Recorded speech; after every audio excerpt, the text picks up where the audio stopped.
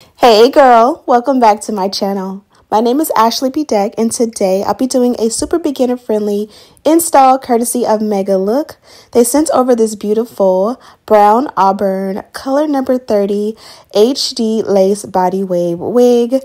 She is absolutely gorgeous, and the color of this wig is so vibrant, definitely hitting the new year with a bang. So if you want to follow this install, keep on watching. So for starters, this is the packaging and this is the wig straight out of the box. As I did mention, this is a body wave textured wig. The dimensions of the lace are 13 by 4, but she does come in a 4 by 4 closure option. They did include this elastic band. This is going to give the wig a little extra hold and make it feel a little bit more snug as you wear her. This is a first impression and what she looks like on. As you guys can see, I have the AirPods in, so excuse the dance and breakdowns all throughout the video. I was feeling myself and in such a good mood. Hope you guys are too in this new year. This is a look at the wig from the back. As you guys can see, she's nice and full.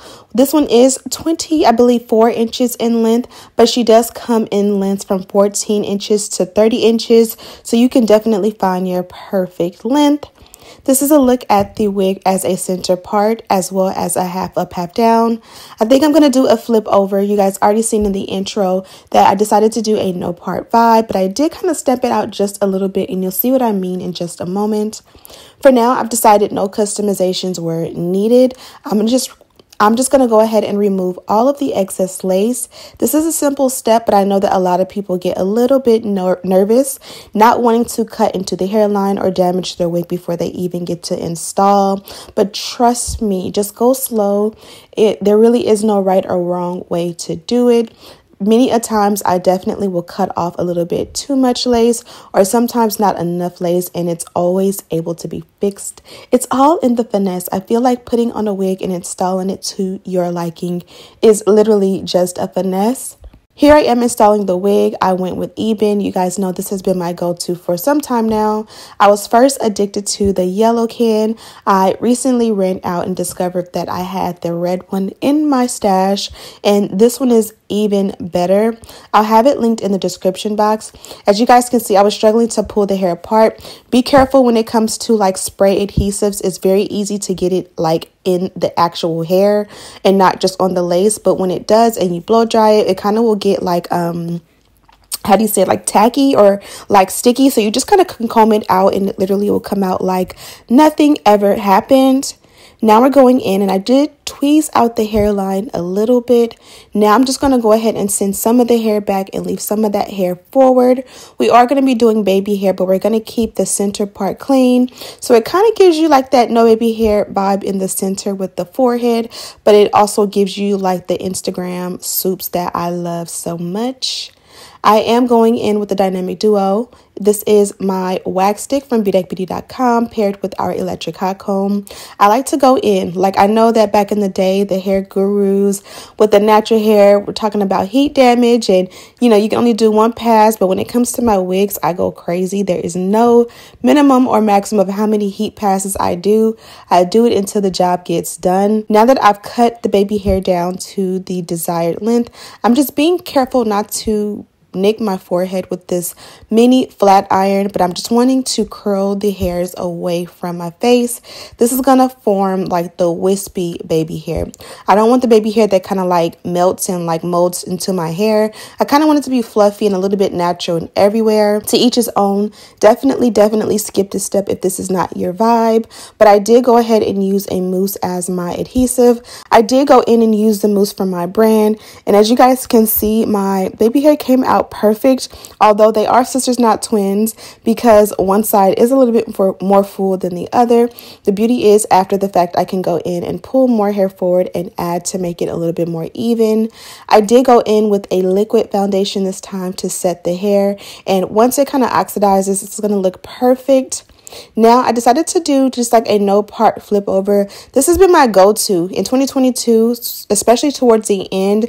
I was definitely into the no parts. Definitely have to have a strong, clean hairline to achieve this, and I think I did a great job. Now I'm going to go in with this infamous infamous wand curler that I've been using, I feel like, in every video.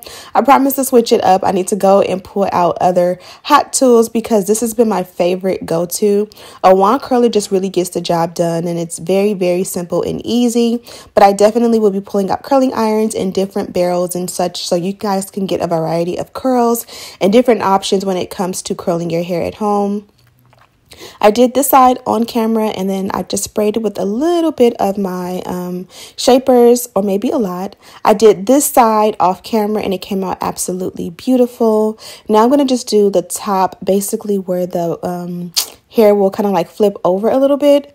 One of the key things when it comes to any style is making sure the hair is installed nice, neat, and properly, and also making sure the lace area, like this hair up top, is super, super, super neat. So I'm just going in one more time with the hot comb and making sure everything is super flat and looks like it's coming out of the scalp.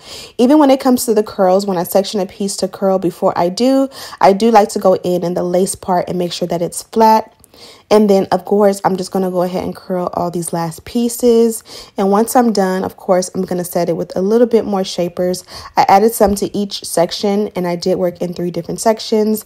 And this was pretty much the look, kind of allowing it to set before I pull the curls out. Nice and full, I would definitely say.